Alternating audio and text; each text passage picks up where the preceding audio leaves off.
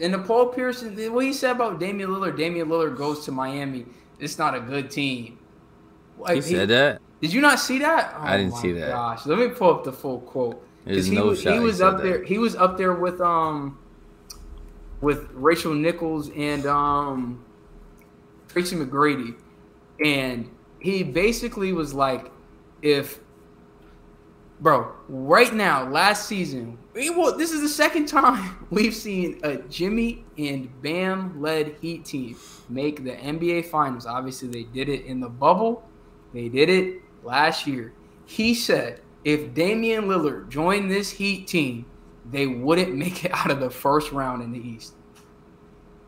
That can't be. Tracy McGrady was sitting next to him. He was like, literally losing his mind. He's like, Rachel, please talk to this man because I can't right now.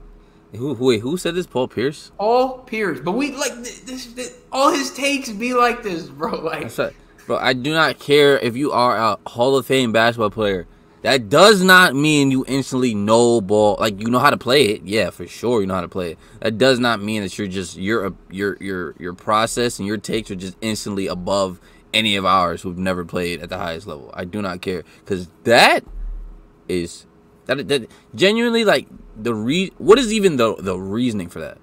He said it's because the reason that they made it to the finals last year was because they had Caleb Martin was hooping for them. He was giving the Celtics work. Max Strus was hooping. Gabe Vincent, he's not there anymore. So it's like, you're going to get, you got to give up these pieces. And it's like, that's the only reason that they made it that far, is because their bench people, their role players was really stepping it up big, which is like true. But it's like, if we got to lose, you lost Strus and Vincent already. If we got to lose Hero, who didn't play for us to make the finals, right? 1. And 2, give up. Gabe Vincent got to go too. And we're getting back Damian Lillard. Bro, come on, bro. Come on, bro. Won't make it out of the first round? Like, come on, bro. It could be they could have gave up Bam and still made it out of the first round. Like, that's not even like a what are you talking about? I really think some of it is, bro, it's still got hatred in his heart for the Miami Heat. That is true. That is, because a lot of people, bro, and I've noticed this being on Twitter, bro, a lot of people really just like they cannot separate like the fandom and the fairness and the accuracy. Like, they can't for the life of them separate that, like, at all. And it's tough. It's sad to see. It really is. Yeah, that was NBA crazy. NBA like fandom is like, bro, a lot of NBA fans are so stupid. I'm gonna be honest. A lot of NBA fans are so dumb, bro. They're like one of the dumbest fan bases like out there. It has to be. Delusion.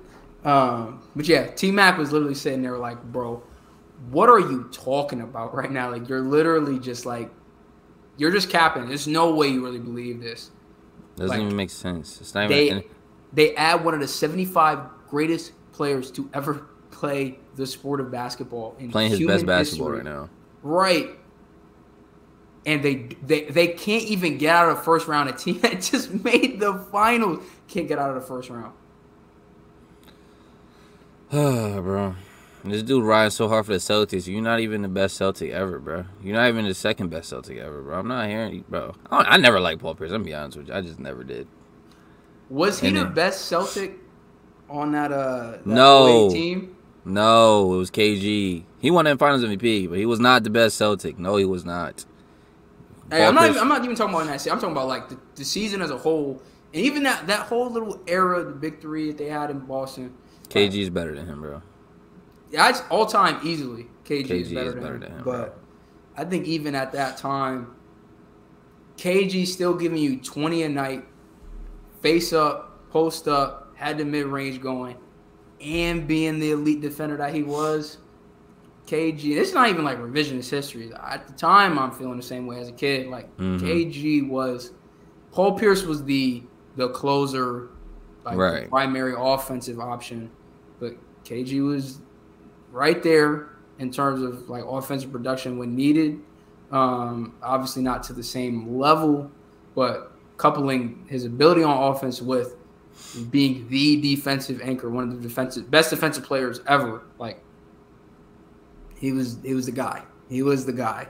Facts. And shout out KG because he's one of the older, retired players who kind of like is AI in the sense that he really just we don't come out and really hate on nobody. He just show love to the next generation. Like he did that interview with Chet.